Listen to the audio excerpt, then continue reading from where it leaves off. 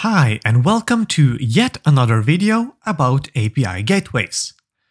Now you should know some of the basics when it comes to API gateways. We have learned how to make endpoints that can return information using HTTP GET requests and how to post information to our API using HTTP POST requests. These are probably the two most common use cases for an API.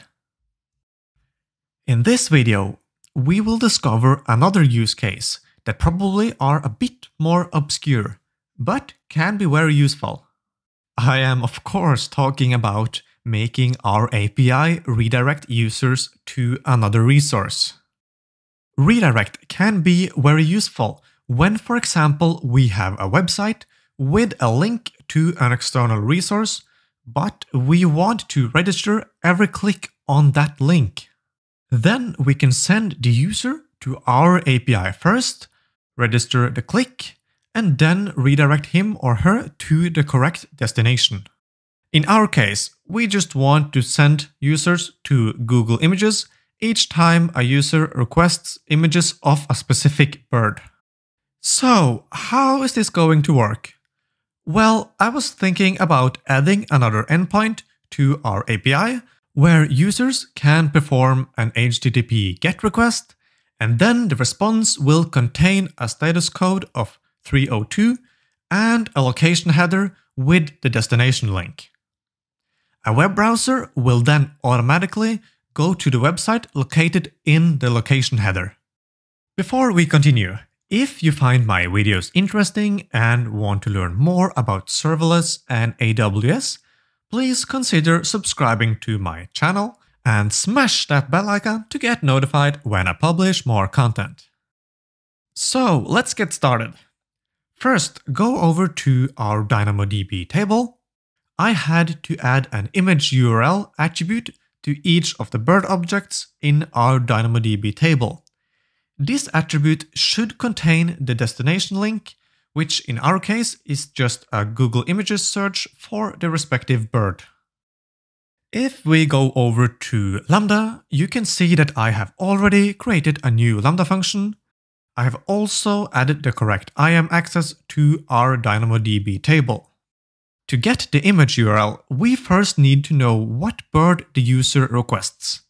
And you probably guessed it, we can just reuse almost all the code from the previous video, where we retrieved information about a bird given the bird ID. I'll link that video above in case you missed it. Now, all we need to change is the return object. Instead of returning status code 200, we want to return 302, which is redirect, and we don't want to return any response body, just an HTTP header called location, with the value set to the image URL from the bird object. Lastly, hit deploy. Now that's done, we can create a new endpoint. Go over to our API gateway, then add a new route. This should, as I said earlier, be an endpoint of type GET.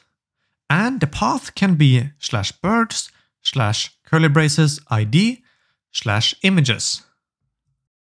So now we can just attach the integration with our Lambda function.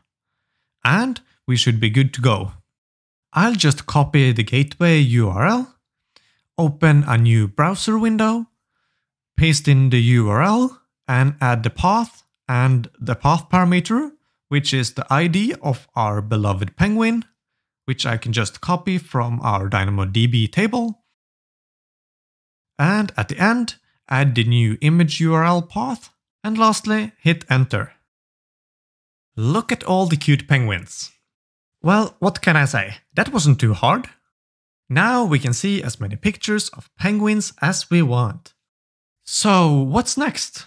Well, up until now, we have made use of HTTP API gateways. In the next few videos, I'm going to show you how to make use of some of the more advanced features available in REST API gateways. These features are, for example, request body validation and authentication using AWS Cognito. Until next time, happy coding!